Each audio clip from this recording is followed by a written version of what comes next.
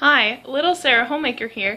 Today I want to show you how to make an inexpensive project that would brighten up any room in your home, and all you need is a few simple things.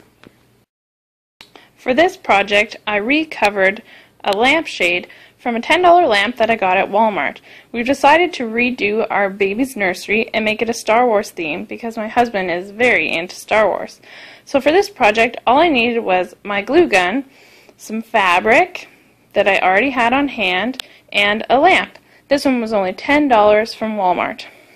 So all I did was I took my fabric and I wrapped it around my lamp and I hot glued only on the inside. I folded it under just so that it would have a nice seam, and then where is it here?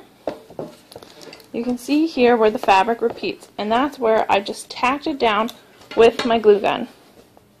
So I can later take this fabric off, and if I wanted to, if we change our mind or I want to use the lamp for something else later, it's only just tacked on all the way around. So I won't damage the lamp, and I can take it off.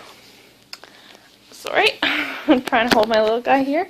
I can take it off and I could change it often, and it wouldn't be a problem. Find some fabric that you love and an inexpensive lamp, recover it to make it match any room in your house to add a pop of color or a theme. That's your tip.